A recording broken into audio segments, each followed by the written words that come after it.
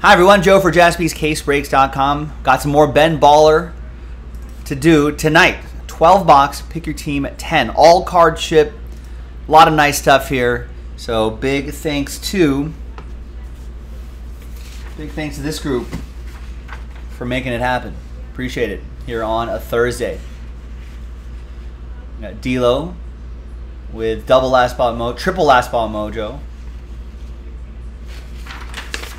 So thanks to him for finishing this off. Let's pop this case open. Let's see what we got.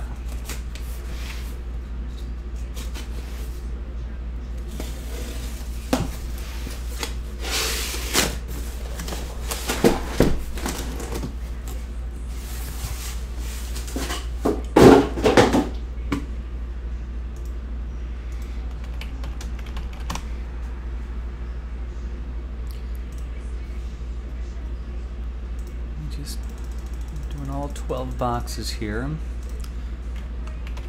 Pick your team 10. Good luck to everybody. It's, that's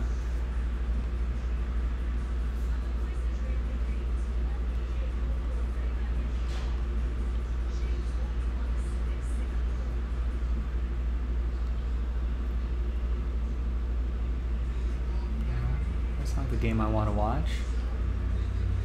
This is the game. Arizona State at UCLA. It's time to start getting into not only baseball mode, but college basketball mode. Selection Sunday, not this Sunday, but the Sunday after that.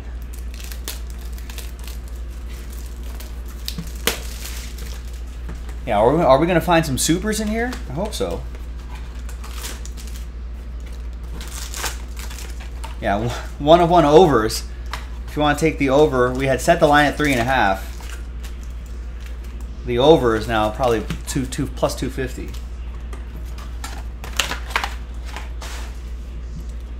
Although we are doing that dynasty a little bit later.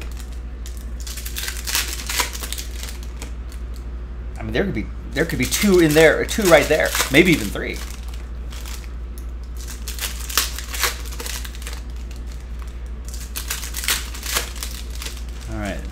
UCLA is up 59-43 with 10 minutes left in the game. I think if they win a couple more games here,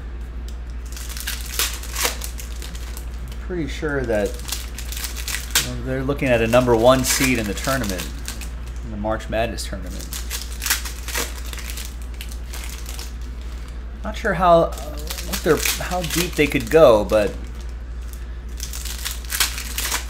from my understanding, they're a cohesive team. A lot of these guys have been playing together for 3 or 4 years, but size is going to be an issue for them. If they run into bigger teams, that's going to be a problem.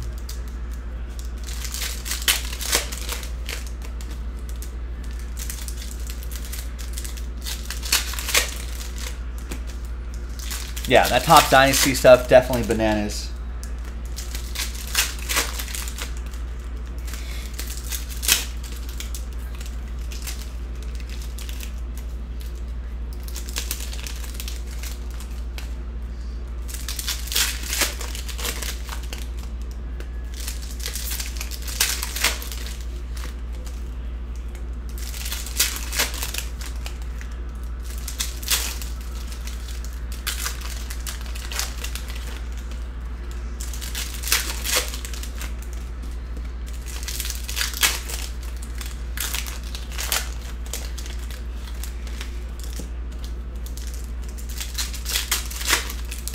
All right, got the first box ripped open. Now remember, just as a reminder, the autos in here, few and far between. We're not going to see more than 1 or 2 autos per case, but the reason why everyone's doing this is because we want to look for parallels like this. Luis Robert to 99, that'll be for Chris Parent and the White Sox, and Roansy Contreras to 75 for Steven and the Pirates.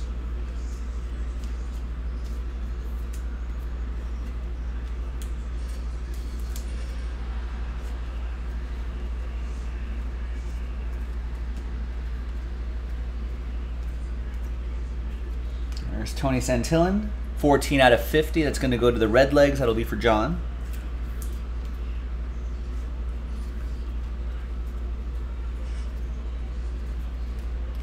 Ronald Acuna Jr., Riding Low insert. One of my favorites from this set.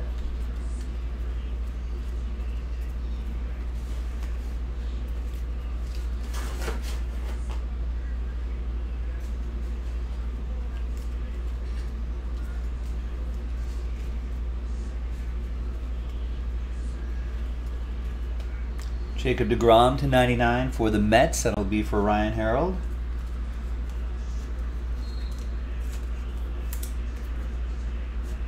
Not his favorite player.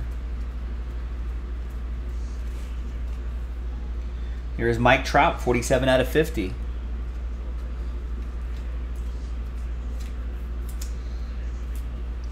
If you look at Mike Trout's 2022 numbers, man, if he wasn't out for like a month, I feel like he would have been battling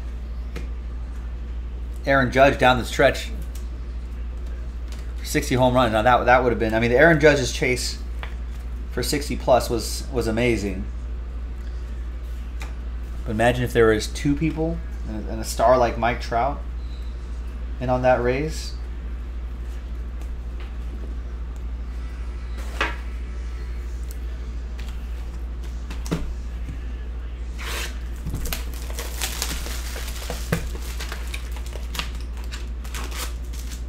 But alas, no, it did not happen. Does Aaron Judge hit 50 ever again?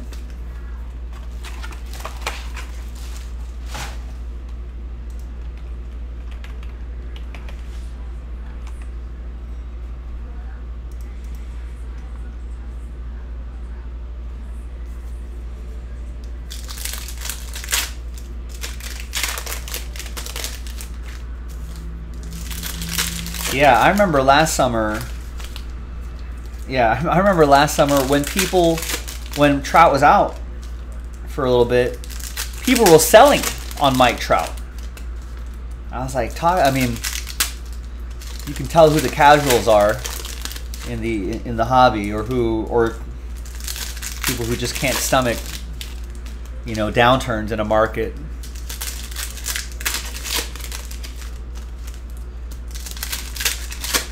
I don't know how many people sold too early on Trout.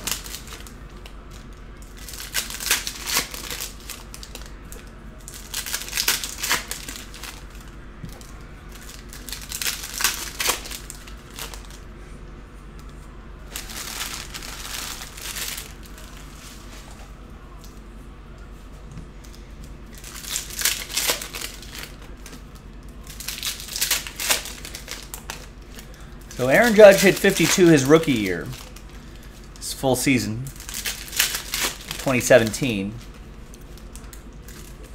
And then, due to injuries and whatnot, only 27 his second year, over 112 games. 27 his third full season, 102 games. And the next season was the pandemic season. Then almost his first full healthy season, 148 games, had 39 home runs, and then he popped off at 62 home runs last season, almost winning the Triple Crown. I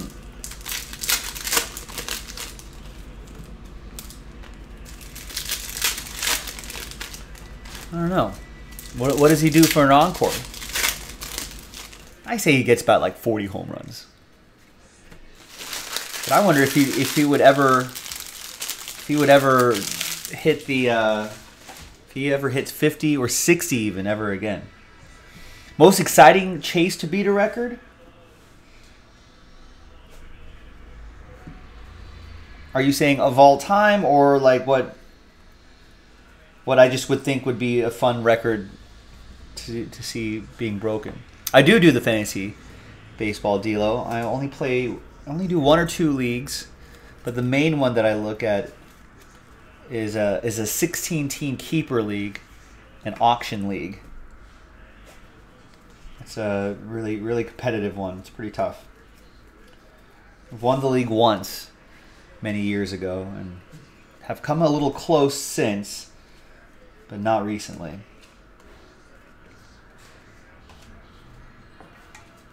Tristan with the Cubs gets the Ian Happ. Yeah, you know, initially I wasn't a huge fan of the auction draft. But now I personally think that's the best way to play. You know, you just don't have the luck of the draft position to help you, especially with like the NFL. You don't have like the luxury of a draft position to just have a player fall into your lap.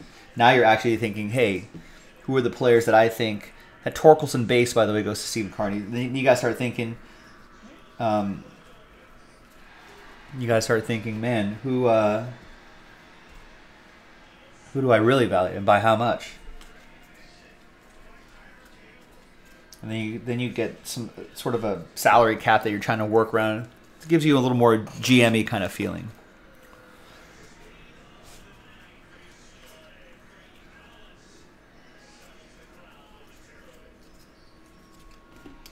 Nice Julio Rodriguez die cut for the Mariners. That's going to go to Tristan.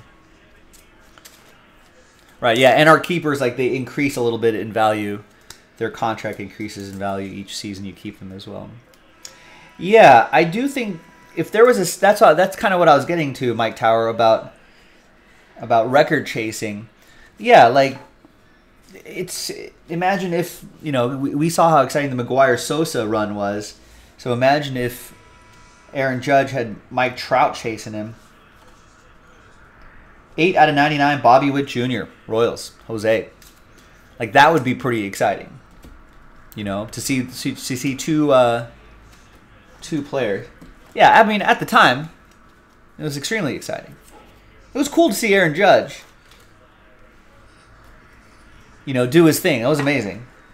But if there was a second player involved, especially like Mike Trout on the West Coast, Aaron Judge on the East Coast, you know, that would do.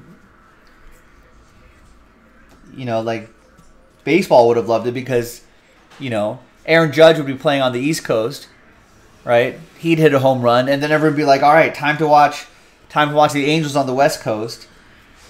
You'd have people staying up late seeing if Mike Trout's going to hit one, if they were trading homers back to back.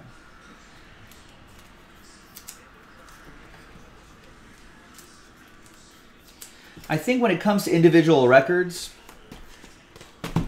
you almost always want to see multiple people like chasing it.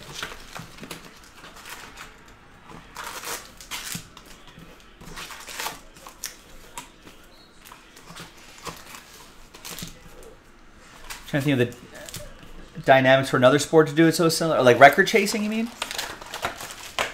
I suppose if it's like. Basketball's a little weird just because there's so many points that are scored. Like, total points, like, it just seems kind of almost like an arbitrary number. It's like kind of like thinking about what the national debt is, you know. It's like, okay, cool, what's that number? But I have no context for that number. But, like, baseball is unique in that, you know, the statistics are such that almost in any era, you know that batting 300, right? Whether you're in the 1920s or the 2020s, you're like, yeah, that's pretty good. If a batter can hit 300 throughout the season, like, we know those numbers. We know those numbers by heart. 100 RBIs, yeah, that's pretty good.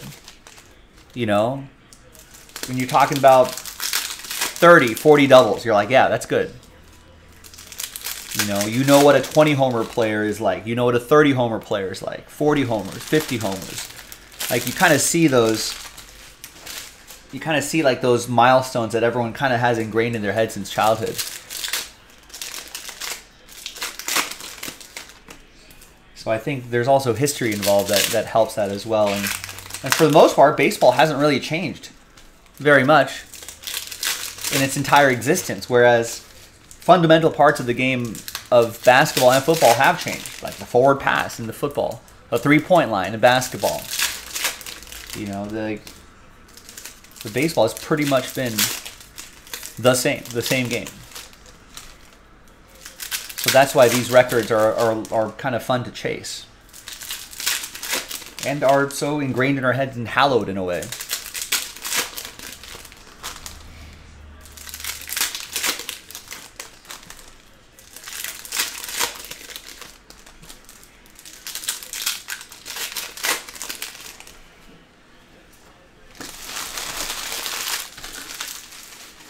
Yeah, like rushing title, I guess, is kind of a similar chase. It's a similar vibe. You don't think Gretzky's? You don't think Gretzky's 92 goals in this season would ever be? How close has the next person gotten in the last like 15, 20 years? There's Ian Happ to 50.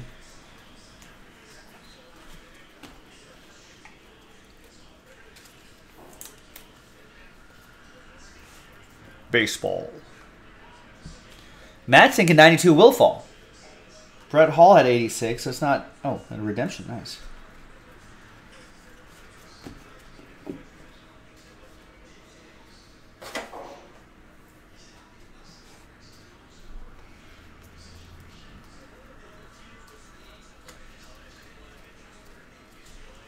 Eloy Jimenez to 75. That'll be for the White Sox. That's going to go to Chris Parent. So the closest in recent memory was Ovi in 07 with 65.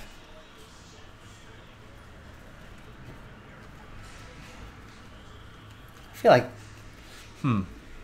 Matt's saying that eventually it'll fall.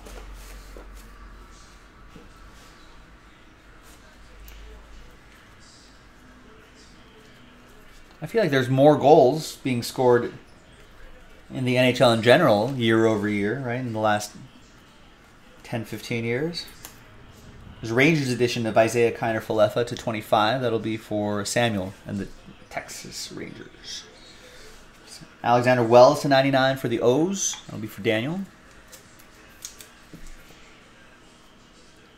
It's Alex Bregman, 8 out of 75 for the Astros. Yeah, forever, ever.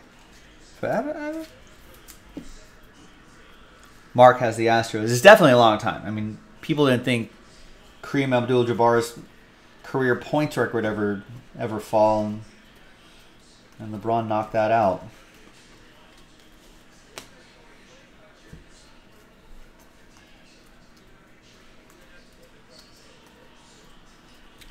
What are some unbreakable records you think across any sport?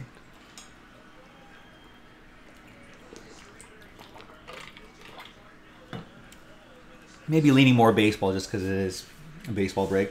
All right, behind Seth Beer.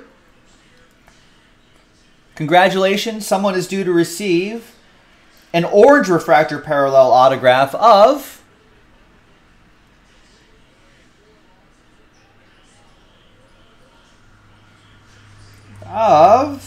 Mike Trout. And the Angels. We were just talking about him. That goes to Rob and the Angels. Congrats.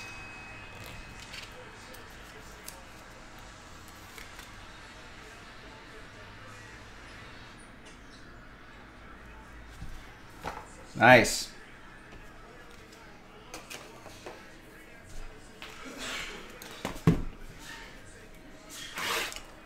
Yeah, that's true. Complete games. Pitching, complete games.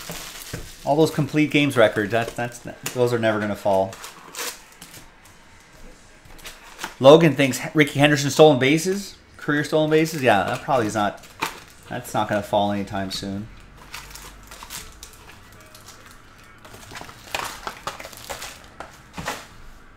You know, the pitching has become so specialized now.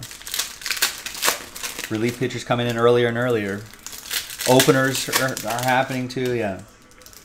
And so all those related, right? So like all the related stuff to that as well, with fewer innings being pitched by starters. You know, I think maybe like career, like starting pitchers hitting like a 300 win mark.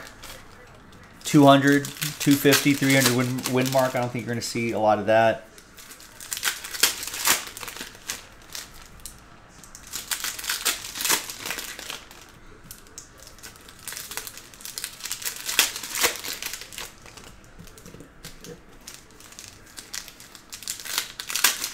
Like Cal Ripken Jr.'s consecutive game streak. I don't think that's going down.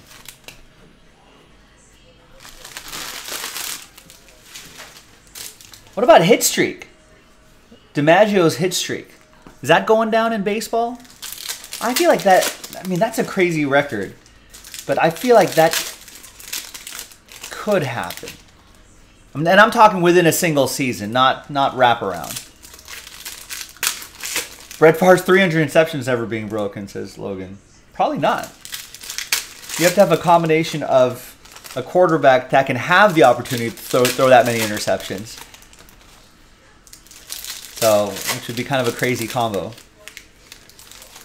I guess I guess Jameis Winston could probably do. Just keep rolling Jameis Winston out there.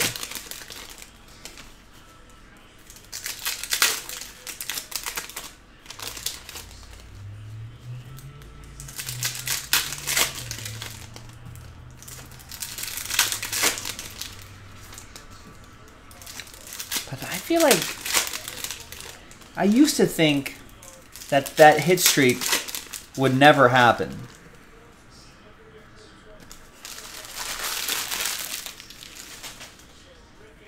You know, the hit streak record would never be broken.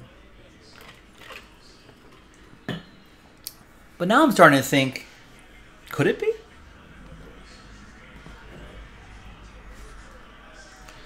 Oh, easy, Matt Wood. Easy. Brett Favre most embezzled state funds. Is that record never going? He's being pretty litigious about that, Matt. He might come after you. He might sue you.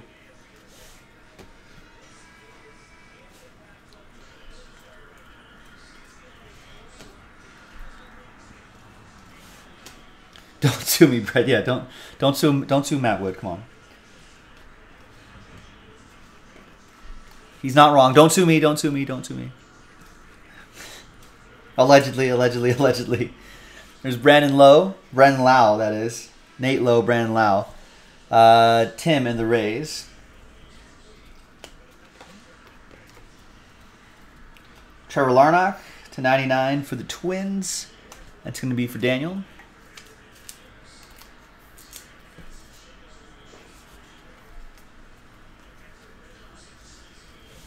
Did the Buccaneers really lose 26 football games in a row?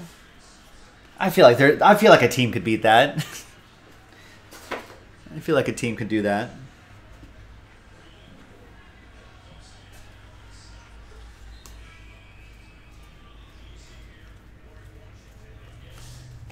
Anthony Young's consecutive loss rate. How many? Was it 20 losses? 18 losses? Something like that? Pitcher Anthony Young. Man, I mean, that's just some bad luck.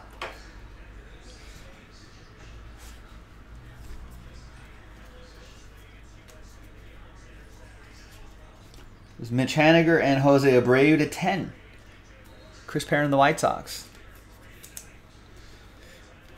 But the thing is, like, well, I don't know. How many of those win? We got to take a look at this at some point. We got to investigate this. Tristan with Mitch Haniger to 75.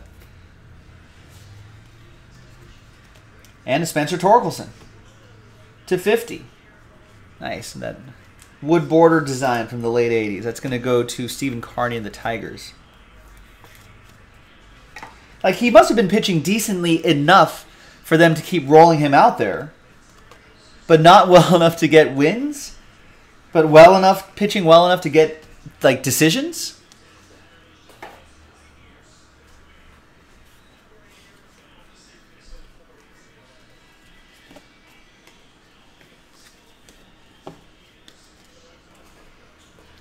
We gotta look at the Anthony Young game log.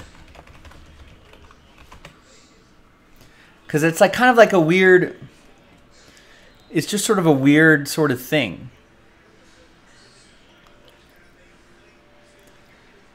Well, I don't know if it was 20 in a row, but it was like It was almost that bad, yeah. He went 2-14 in 1992 and 1-16 in 1993, both with the Mets. But they gave him starts, you know what I mean? Like, that's kind of the crazy part. Although some of them were... Looks like some of them were in relief. But I don't know. The fact that they still gave him 121 innings in 1992 and 100 innings in 1993... Like, it's just like they just kept rolling him out there. 72 out of 99, Hoyt Park. Pittsburgh, that's going to be for Stephen Carney. It's sort of like Jameis Winston in the 30-30 club. 30 touchdowns, 30 interceptions. Like, it's a weird... Anyone with that many interceptions, like, you're never going to get to that many interceptions because when you're trending that way, you're going to usually be benched as a QB, but when you're also matching that with touchdowns, I mean, it gets weird.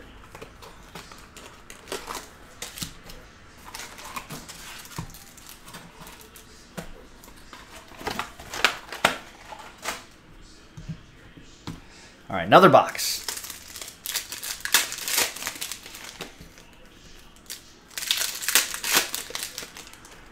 It's a wraparound record, but Chris Davis going 54 consecutive at-bats without a hit.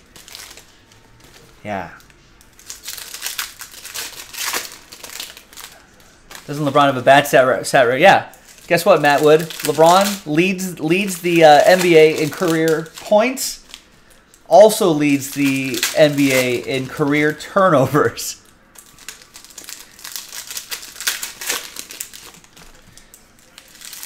I'm pretty sure he does. I'm pretty sure he has the record in career turnovers.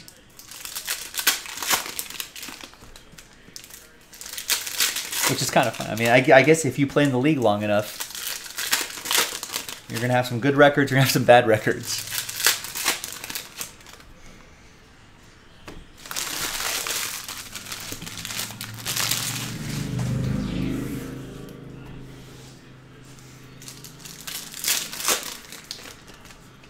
That'd be. I feel like that's a classic. Like any like LeBron haters, classic lines. Like, yeah, well, yeah, not that impressive. He also leads the NBA all-time turnovers.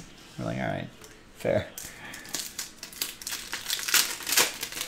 Chris Davis, though, that's kind of that's sort of a rough one. I mean, because sometimes like that's just mental at that point, right?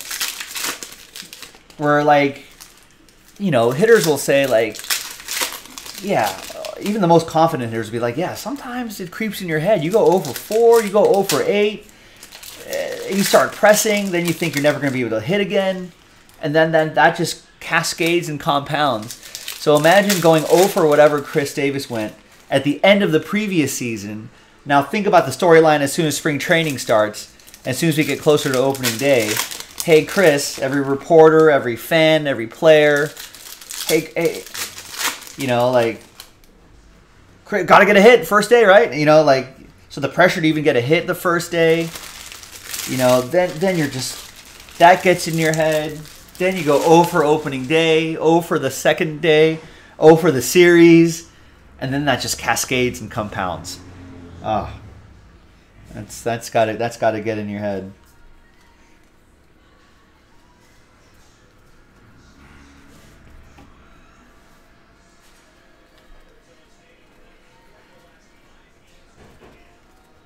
There's Josh Donaldson /99 for the Twins. Chris Davis, Joey Gallo, Cody Bellinger. Record drop-off. You want to throw Yelich into that group too? Although, you know, as a former Dodger, former fan of, you know, a fan of Cody Bellinger, I feel like injuries maybe kind of gone the way. But those other guys, did any of those other guys, Chris Davis, Joey Gallo, did they carry injuries? I think they just dropped off.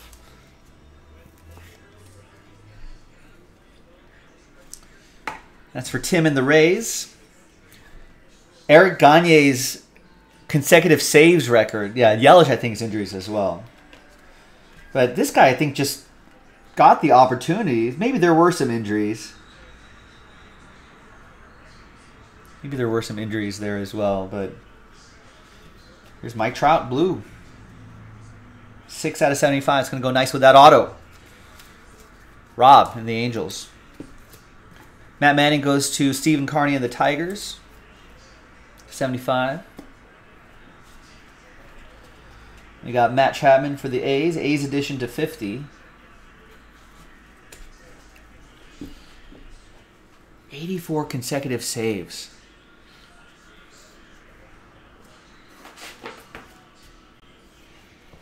That's a lot of saves. That's at least, that's what, 2 seasons worth of saves?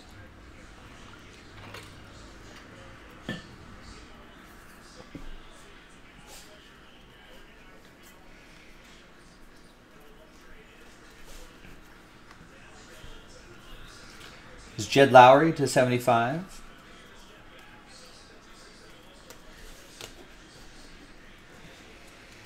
Mike Towers saying, what about 10 points in an AHL game? Could that be broken?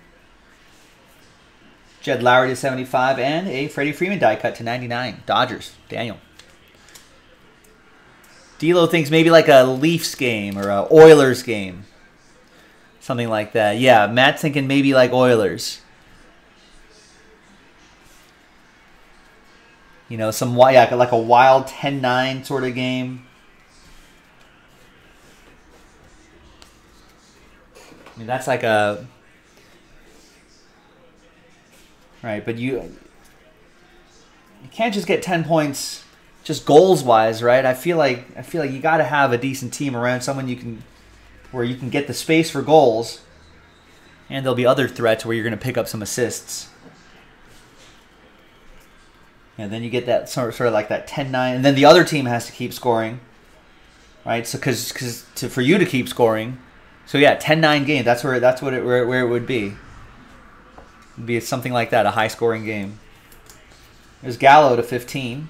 Speaking of Joey Gallo, Yankees edition going to Tristan.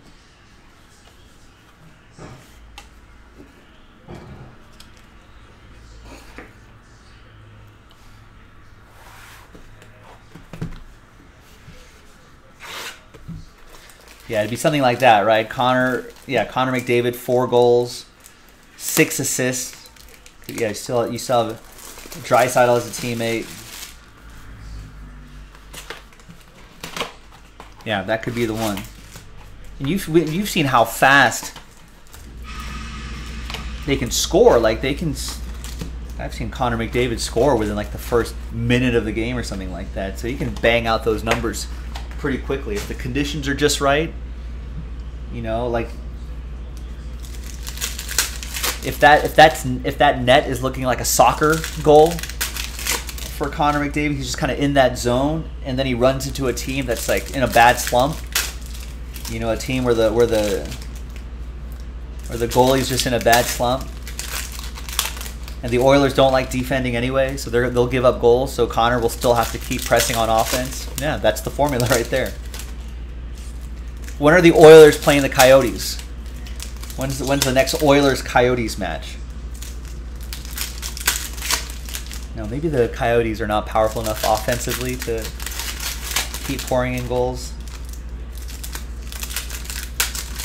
Maybe it just has to be kind of like a 500 club, 500 hockey team where the goalie's just in a bad slump that week.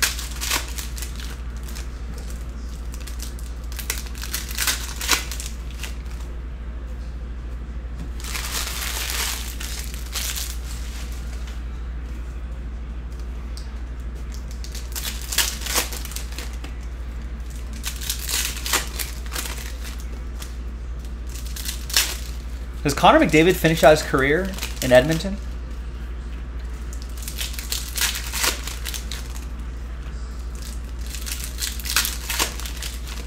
Right, yeah, it can't be a blowout, you're right.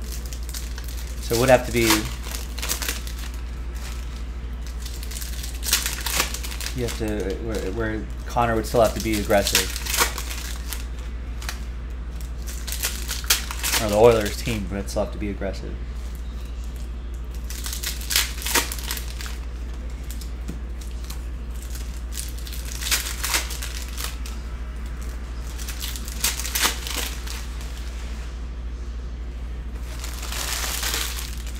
Imagine that. Gets traded to the Kings with Marty McSorley. I mean, there would be a... There would be some old Oilers fans who would just drop dead. They didn't think twice in their lifetime something like that could ever happen. Some would drop dead.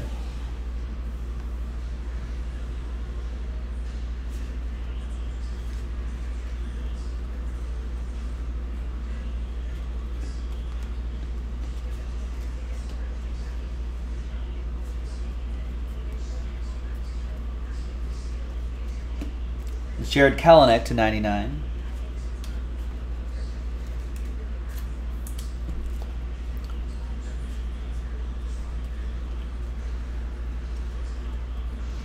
If he could get a reliable goalie, I think he could stay. But imagine McDavid in a big market. Yeah, imagine if like Mike Trout is on the Angels, and for more veteran players, he's still consistently one of the. And even his rookie cards, right? Still consistently one of the top guys value-wise in the hobby. Dodgers trade Turner going to D'Lo. Now imagine if Mike Trout was a Yankee. Oh, there's the super Cabrian Hayes. 1 of 1. Stephen Carney with the Pittsburgh Pirates.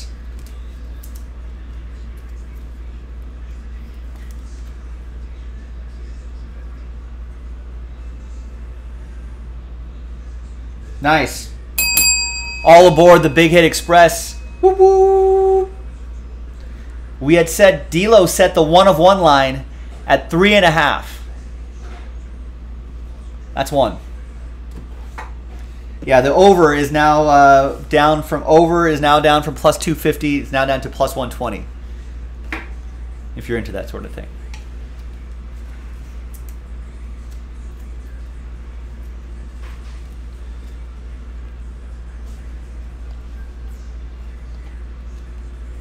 Is the under still like under 3.5 minus 110?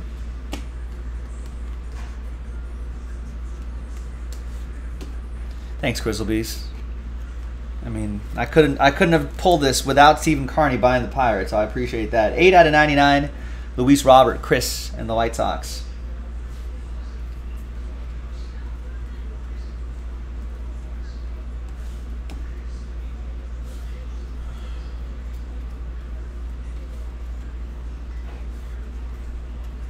All right, we got Kyle Schwarber for Ed and the Red Sox, 75, and another Luis Robert to 50 for Chris and the White Sox. You put the, oh, I see. Under 3.5, still minus 135.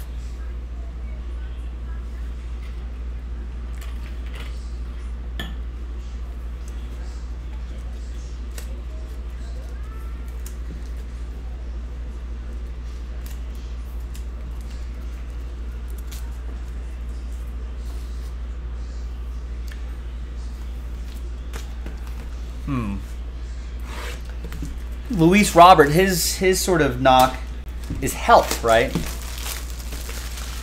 Because if he's healthy, then he could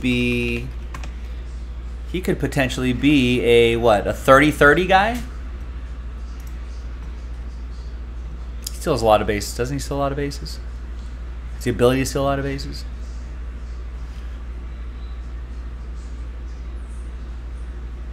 $20-20 guy, $30-30 guy, maybe. All right, next box. So we are halfway through this break, ladies and gentlemen. About another 30-40 minutes to go.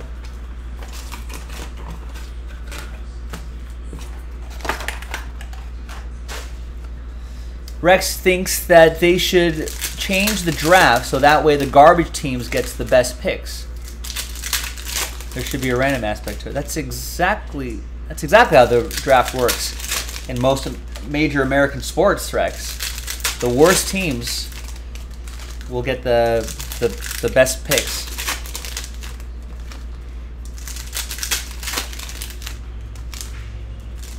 So teams with the worst records will usually get the #1 overall pick. And then the best teams will get the low 30s, the 30s picks.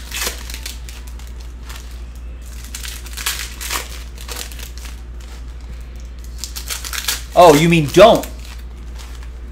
You think they should change that so that way garbage teams don't get the... Wait, so what do you mean? Where garbage teams don't get the best picks?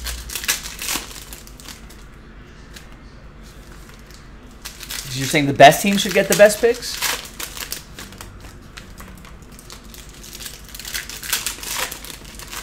Or you just want completely random?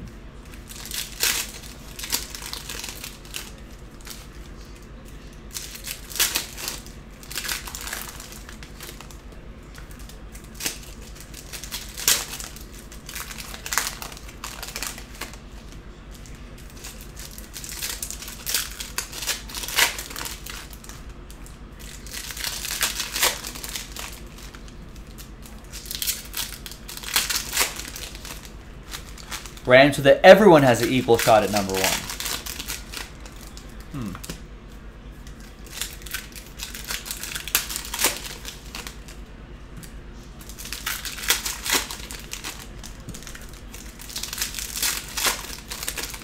Yeah, I think that's so entrenched in American sports that I don't think it's going to happen.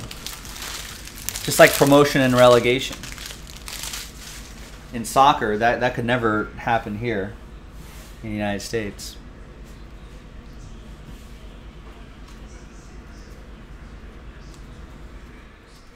Hunter Green die cut, but that's kind of like what the Premier League does. You know, the English Premier League, just the best teams get the best players.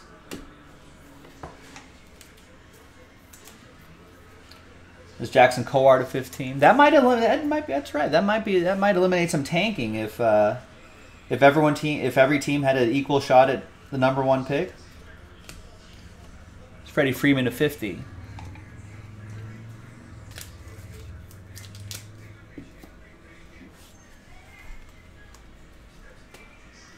There's Miguel Cabrera to 75.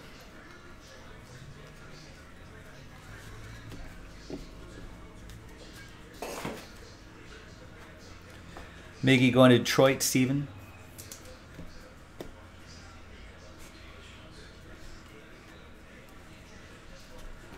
And there's Wander Franco, 34 out of 99. Nice riding low insert.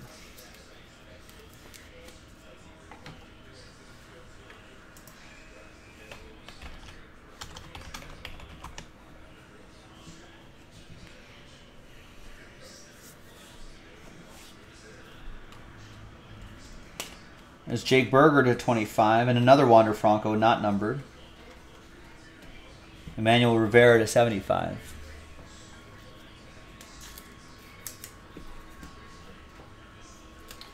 That'll be for Kansas City. That'll be for Jose. The Wander Franco will be for the Rays. Tim with the numbered one and now the base riding low insert. Jake Berger going to Chris and the White Sox. That's the 25. Yeah, I do like that Wrexham story. I haven't finished all the episodes of that, but gotta catch around that. I've heard the idea floated the bottom 4 teams having to, like in basketball, having to play a tourney or something to get the #1 pick. I have heard that, something like that. I think NBA wants to have like a mid-season tournament, kind of like a cup match in like soccer, in Premier League soccer, which I kind of like. I would. Why not just get rid of the All-Star game? Just get rid of the NBA All-Star game. I guess you can keep like the skills and the 3-point shooting and the dunk contest. Like just keep that, and then just have like 2 weeks where just have a 2-week mid-season break. You know, Matt Chapman going to the A's. Daniel have a 2-week mid-season break where the bottom 4 teams. You know, or I guess, would you be able to do it in the middle of the season? Maybe at the end of the season.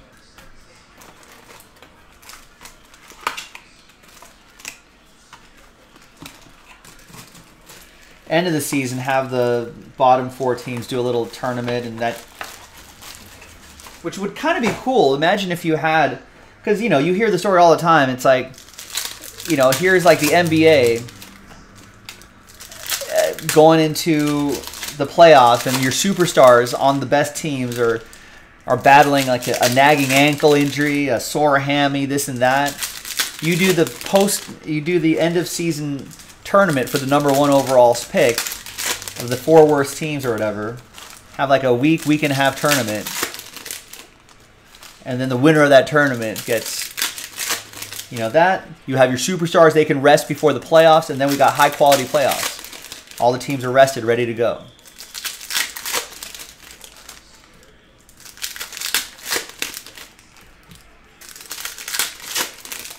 That, or have a 30-player home run derby. You know how long that would take? Imagine 30 players in a home run derby field. Oh. Would you televise that? That'd be, how long would that take? The home run derby would, like, 10 players, I feel like, takes all night. It's like a 3-hour TV experience.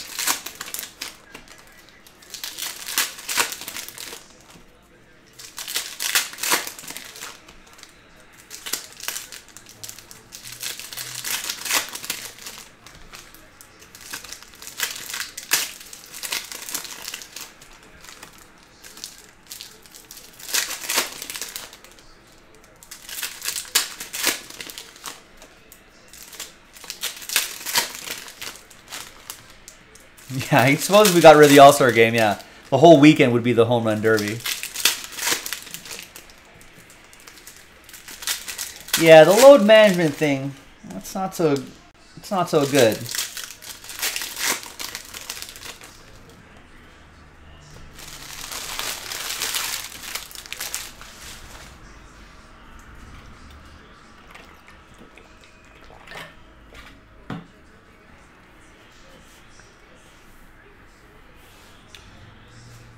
You know, I always had this crazy idea for the NBA. Here's Javier Baez to 99. So what do they play? They play 82 games. There's Jesse Winker to 10. What if the NBA, every team plays each other once, home and away? How many games would that be? Premier League does that, right?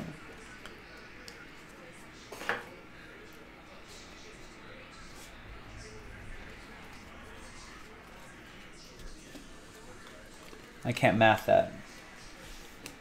If it's 30 teams, right, and you're, what, 29 times 2 because you're not playing yourself? Is that 58 games?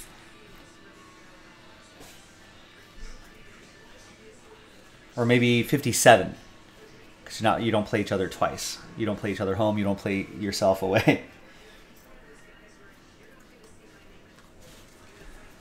So that's a lot fewer than 82 games. Then the expectation is players better play every single game, right? And since there's one home and away, think about how important. Like, this is the one time Giannis is coming into town. You got to go to that game. You know? Hey, and you can advertise it. This is the one game, one time Giannis is coming into town. Time to come out to the arena. Go watch Giannis and your home team. Far fewer games. Every basketball player, every superstar better be playing all 58 of those games. Ooh, Pete Alonso. Nice. It's going to go to Ryan Harold and the Mets. That's his Mets. There you go, Ryan. 5 out of 25 as well. Nice. Yeah, I thought it was going to be an out of 5 for a second, but it's out of 25. Still good, still good. There he is. There you go, Ryan. Giancarlo Stanton to 99.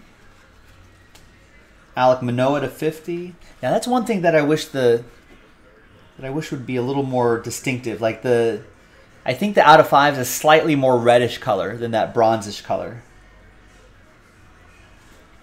Maybe next year. Alec Manoah going to Toronto. That's for D'Lo. And Giancarlo Stanton for Tristan and the Yankees. That's to 99.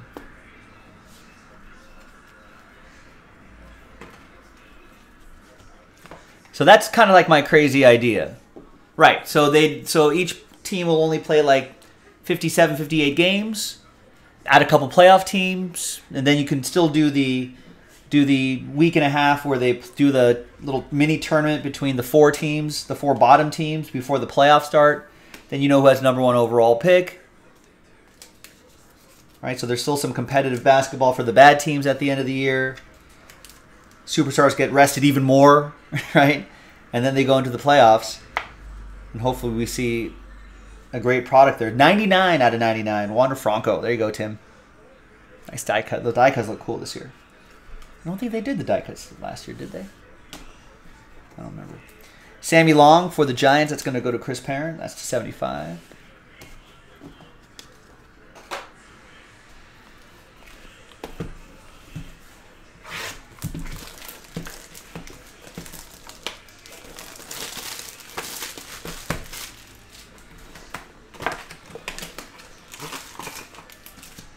So that's my crazy, if I was commissioner, king for the day and I can change anything about the NBA, I would just kind of do that. And shorter season is good too. I mean, it's like 82 games is a long one. And then there's no back-to-backs. You know that one team is coming to your town that one time a year. You know, so now each individual regular season matchup becomes a little more intense. It's fewer games to mess up, right? Because you got to have, you got to be winning X amount, 60% of every game if you want the #1 seed or something like that. It's a lot, it's a little bit more challenging when there's fewer games, fewer opportunities to make up those losses, to get more competitive regular season games. It feels a little more NFL-y because it would just be like, far fewer games, just home and away.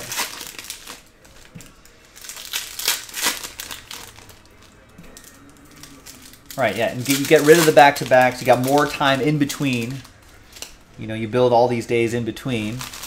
And guess what? If you have 58 games and you're playing fewer games, more practice time in between, you're probably getting a cleaner product, NBA-wise, where you can make a mid-season adjustments in your game because you have more practice time. Yeah, the spreads are crazy different, like on a back-to-back. There's always that classic rule of thumb of like player in like DFS, daily fantasy, player coming off a back-to-back on an NBA game. They kind of fade those players.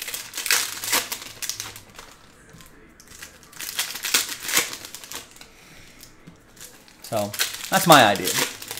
Now, why it wouldn't happen?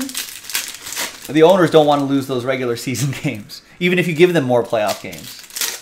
I mean, and I would just tell the owners, you just charge more for those 58 games. There's fewer games, you just divide up but I don't know. I think the owners want those regular season games. I think concessions unions too. I think that's a little tough. Concessions unions won't like that. Beers are already expensive enough. And so ticket prices are one thing, but it's not. There's like a cap on what a human will spend on a beer at a ball game. At some point, there'll be a revolt. So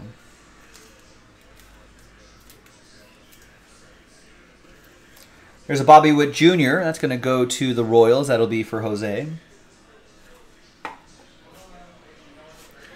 Yeah, baseball unders on getaway days, midweek getaway days. Yeah, I wonder how that will change with some of the timing rules. Kind of don't mind that in the regular season, but I hope there will be no clock in the postseason. There's Matt Olson to 15. That'll be for the A's, D'Lo. Luke Williams to 75 for the Phillies. Yeah, we got a Pete Alonso autograph out of 25. Here's Juan Soto to 75, die cut for the Nats, Jeremy. Luke Williams going to the Phillies. That's for D'Lo and his Fightin' Phils. That's to 75.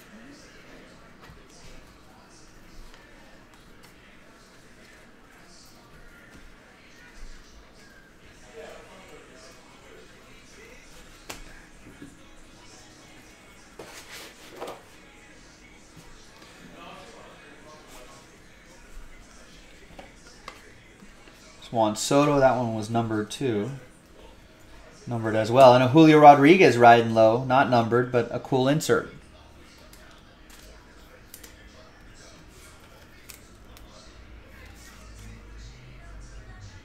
Tristan with the Mariners. The Juan Soto, Jeremy and the Nationals. 1 out of 50. Nice. Got that cool die cut. And the riding low insert. With baseball, do we want to trim games in baseball?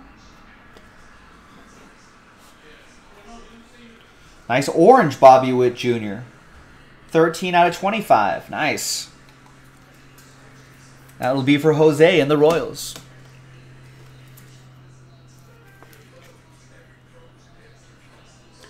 I wouldn't mind rolling back the number of regular season games to what it was in the 50s.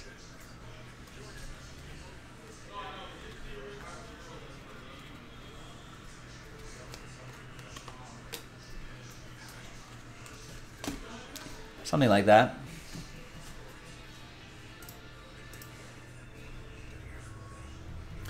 Is that NT case break going to break tonight? If it sells out, yeah. That's up to you. That's up to you guys in the chat. Not me though. If you sell it out, we'll do it. We got time for it. Got time on the schedule.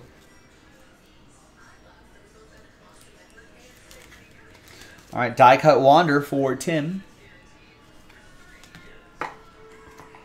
And the Wander Franco for Tim.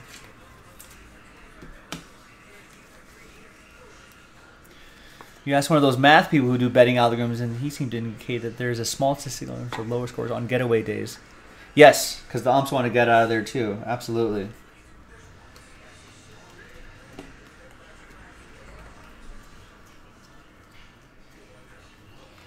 Baseball betting, believe it or not, is, especially if you're a baseball fan, like I am, and you know, outside of my Dodgers, I'll watch just a lot of baseball in general. And so, you know, if I'm going to watch these games, I may as well bet on them. Betting baseball is actually quite fun, and it is the sport where a lot of, and I'm not anywhere close to being a professional sports bettor, sports gambler, but the pros say that's where you can find the most edge and profits during a baseball season. You know, in the NFL, that's a spread-based game, so those lines are usually dialed in pretty well by the books. They're really good at making book with the NFL.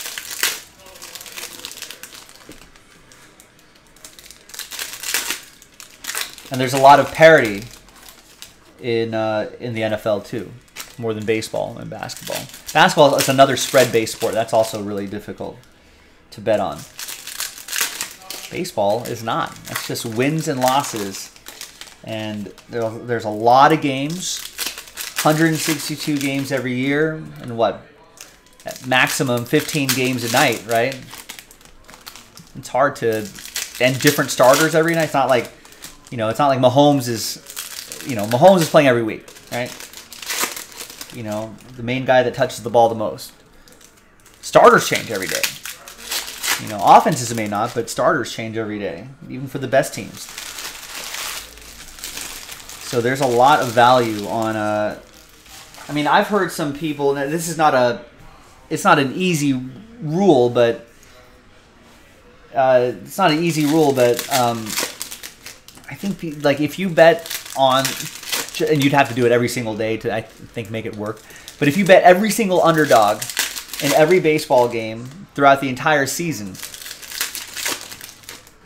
then you may only win 30% of the time, but your return on investment would be plus.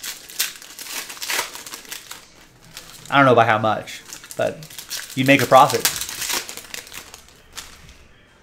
Right, because of games like that. 3 years ago, Verlander was pitching with the Astros against the Orioles. Orioles' money line was like minus 400, and the O's won, and the O's were like plus 420. So for those of you who are not familiar with this sort of stuff, minus 400 means you'd have to pay $400 just to win $100 back. Right? Now, if you've got even a little bit of business acumen, you realize, oh, that doesn't sound very good. I have to put $400 down just to win $100? That doesn't seem like it's not a very big advantage. So, you know, when you see a number like that, sometimes you just kind of auto bet it, maybe not with $100, but maybe like with $10. But like, you know, plus 420 means you only give the book $100 to try to win $420 back. Now you're thinking, oh, that's a much nicer return. It is. Now, the likelihood of that happening obviously diminishes. You can even do the math at what the implied win percentage is per whatever the money line is. So I think at plus 420, that would imply the books are suggesting that the Orioles are going to win 20% of the time. But if you have a model that tells you, if you have a betting model that says, hey, we think the Orioles can win 35% of the time, and that 25% is wrong, put a little money on the Orioles, see what happens. There's Chas McCormick, 23 out of 25. That's for Houston, and that spices up the game a little bit. Again, I mean, as a baseball fan, I'm going to be watching these games anyway. So if I'm going to watch Orioles-Astros on MLB.tv, you know, why not bet the underdog and see what happens?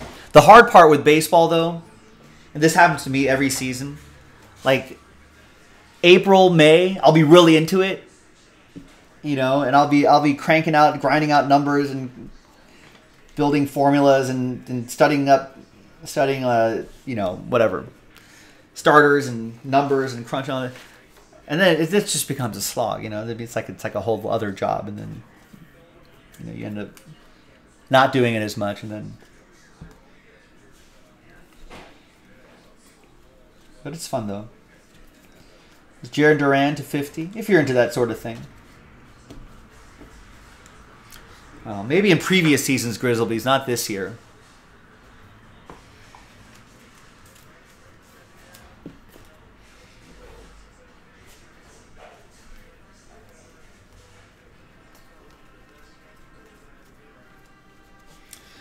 You have to ask if there are any real degenerates in you who bet no run first inning. I don't. I don't usually bet totals, but there's Trey Mancini to 99 Orioles edition for Daniel, and Jose Abreu to 75 White Sox edition for Chris Parent. I don't, but I know that a lot of people do have some fun with that.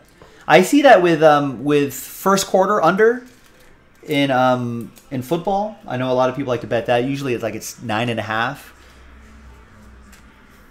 Sometimes 10, but usually teams don't really score a lot in the first quarter. I think there's some value in that. Same with baseball.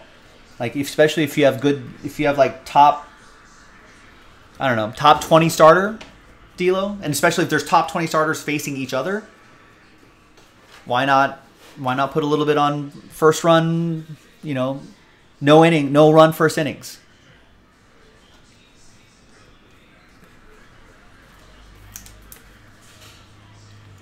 To 75 on that Tatis.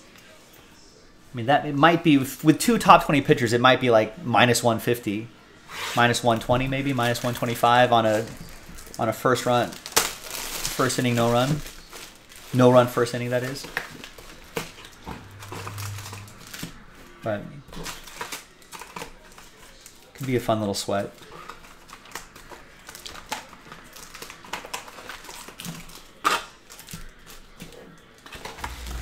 There was a. I listened to like a number of like gambling podcasts and stuff like that, and there was one year in hockey. I think it was for like some random team, Blackhawks, or maybe it was a few teams, Blackhawks or Rangers, but it was consistently. It was you could take first period unders, and then you would be up like some ridiculous amount. It would be like, you know, your ROI would be plus 60% or something by betting these teams first period unders, and usually it's usually the line is like 1.5, I think.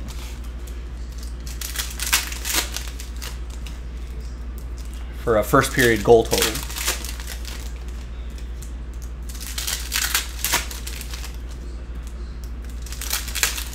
So.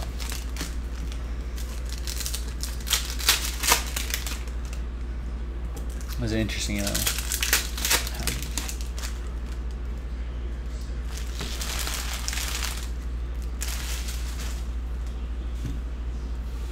yeah, home run bets are pretty fun. Daniel, do you do baseball daily fantasy at all? I could never get that right. I'm no good at daily fantasy in general, but I just can't get that, especially with a full field of players. I can usually I'll win every once in a while if I just do like Lakers daily fantasy, just like Lakers Showdown, or like a Dodgers one. Like if it's Dodgers so-and-so Showdown, you know, I've watched the Dodgers far more than any other team, so it's sort of easy to be like, oh yeah, well, I know the hitting tendencies or something like that. So I can do like a Dodgers Showdown, Dodgers and another team kind of showdown lineup, and if I bet $1 on, maybe I'll get $1.25, $1.50 back or something like that. Very low stakes for me on daily fantasy. But doing home run props, you know, there's far more value, I feel like, in that, doing home run props.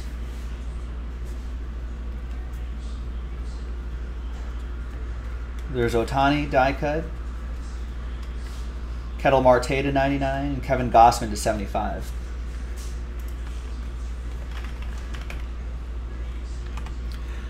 Daniel, I don't know if you're a big reader. Do you read? Do you enjoy the reading?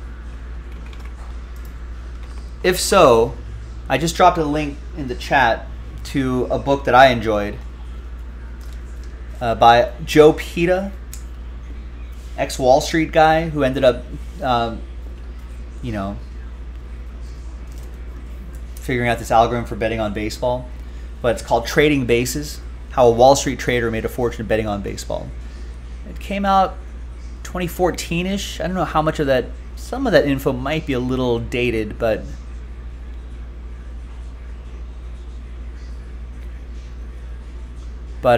also he's a Philly guy. He was so that you definitely have to read it. He was raised in Westchester, PA, and was like, you know, suffered the heartaches. His bio says he suffered the heartaches of a 1970s Philly, being a 1970s Phillies fan. So he's a Philly dude, Wall Street guy. I think the book kind of mixes in a little bit of his own personal biography, which is interesting. I think what happened is, yeah, I think they got it on Audible. There's some numbers, some math involved. There's math in the book, so I might even recommend the paperback. So I think there's some numbers and charts that might be a little more, little easier to look at in book format, unless the Audible has the PDF attachments for that. John Lester, St. Louis, Matthew Wood.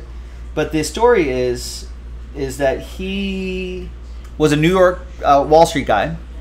He was walking down the street. He was crossing a street in like Manhattan or something. A car whips around and hits him, breaks his leg.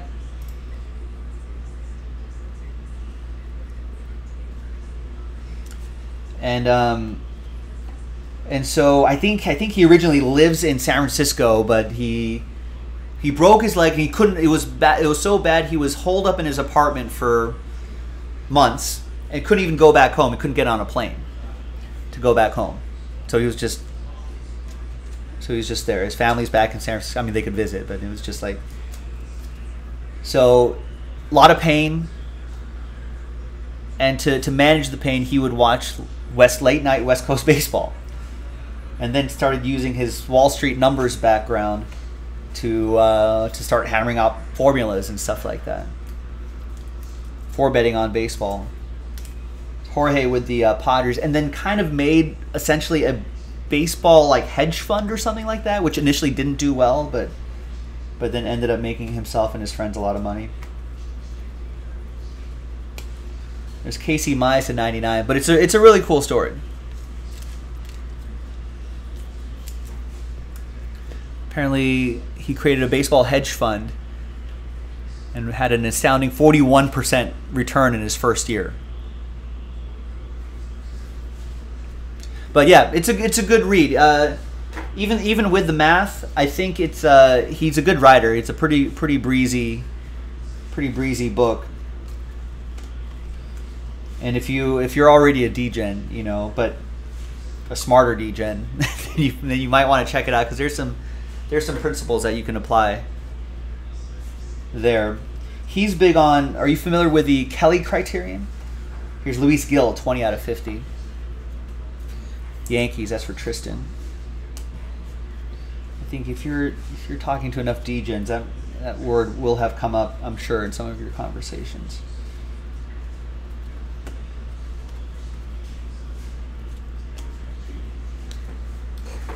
All right, nice Julio Rodriguez for Tristan in Seattle. Final box coming up. Yeah, do some research on that. That's an interesting. Kelly criterion is an interesting one. It's basically, it's essentially a formula on which to, I think, finance folks use it. But it's just to basically figure out, instead of betting set units, which is the recommended strategy, if you're feeling a little friskier, you can use a Kelly criterion to calculate edges and then figure out how much you want to play off that edge. The example was, if the Orioles being plus 420 or whatever, if that implies, I don't know if this is correct, but you can do the math on your own, but let's say, for example, the line is plus 420, and that implies a winning percentage by Vegas as a 20% chance that the Orioles will win, right? For example, I'm just making up numbers, but if you have a model, let's say you can even use ESPN's win prediction percentage or 538.com's win percentage thing, and let's say, or Fangraphs has win percentages too. Take all those numbers together, and let's say all those websites are saying it's, Orioles actually have a 35% chance at winning. Right, which should be plus 300 instead of plus 450. You can already see how big that edge is. And then using the Kelly criterion, you can see how much you should bet. So if there's no edge, you're not, maybe you pass on that game. But if the edge is that big, then you're betting bigger on that game. So, which is kind of a risky strategy if you think about it, because you're still talking about a bad team that's probably going to lose more times than they're not. But if you hit, right, yeah, the bet size is always controversial. Yeah, it is. But if you hit and you placed a bigger bet on that risky play, guess what? That'll start making up for the other losses. So it's interesting. It's worth looking up, and I think there's a few other sports that will really work. Sports betting wise, but baseball is definitely one of them, where you can apply that and get edges, just because there's so many data points for baseball. And like Fangraphs, ESPN, 538, there are a number of sites that just give you that information for free. But stick with us, Daniel, and I'm sure once I start making official plays in the break schedule, there's a Joe's Picks tab, and I'm sure that I'll re-explain all of this and all that. But for anybody who's just interested in the subject, and you don't even have to be a gambler to enjoy the Trading Bases book. This is not an affiliate link. I'm not getting paid to promote this book, but it's just personally a good read that I enjoyed, and I think even casual fans and casual bettors might get something out of it too. Another Wander Franco. Yeah, no, I'm not a tout, D'Lo. Call 1-800-JASPY-PICKS. Joe Jaspy is 5-2 on the week. He'll give you one pick for free, and for $5 a day, he'll give you his best bet of the week. Baseball, football, basketball, college basketball. He's a winner, winner, winner.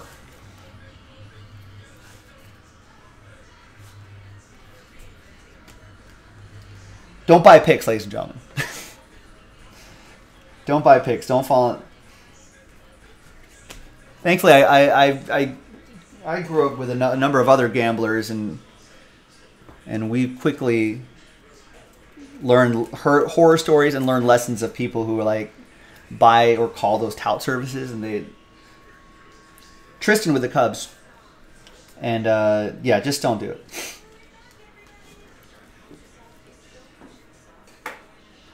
I mean, I'm sure there's some that are fine, but obviously they're touts because they're touting their service, and more often than not, I mean, their bets aren't public. You don't know what their records are, and no one's actually tracking these guys because we're degenerates, right? We're not tracking the tout and saying, no, actually he was 3-5 last week, not 5-3. But no one's actually doing that. And there's Bo Bichette. That's Bo Bichette going to Daniel. Here's Jeff McNeil for the Mets. That's for Ryan Harold. And the other thing is, some of the more shadier ones, you'll call in, and they'll give you, they basically split the difference on the picks. They'll tell half the callers this team, half the callers another team. So that's why the other half,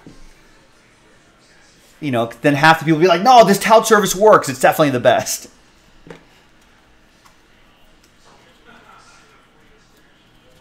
Be smart, folks. Don't fall into that trap. Here's Wander Franco.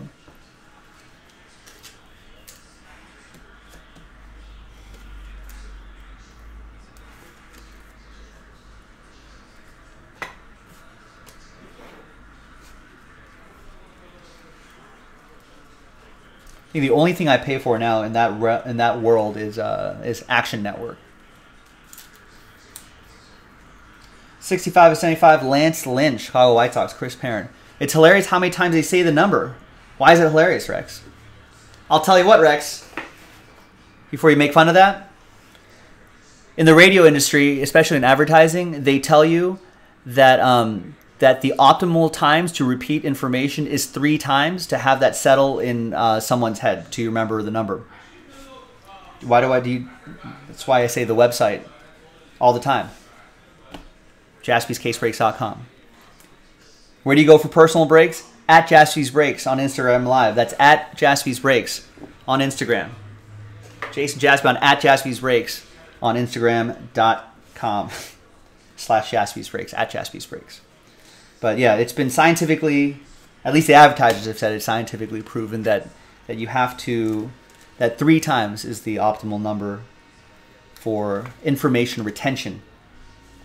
Bobby Witt Jr. die cut. That goes to the Royals, Jose. So it's not hilarious, Rex. It's smart. It's marketing. It's advertising. That's how we get you to buy stuff. Yeah, my welcome to KJaspy, 105 Point Jaspy, playing nothing but the hits, breaking nothing but the hits. All right, nice break, ladies and gentlemen. Got all that nice stuff. We got the Bobby Witt Jr. to 25, the Julio Rodriguez inserts. Matt Olson was to 15.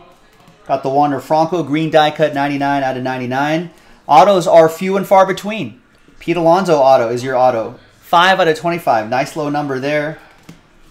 I think one of these was numbered. Yeah, that Wander was numbered. It's got the Torkelson. How about this? There was a second autograph. I forgot about it because it was a redemption. Mike Trout autograph. That was pretty nice.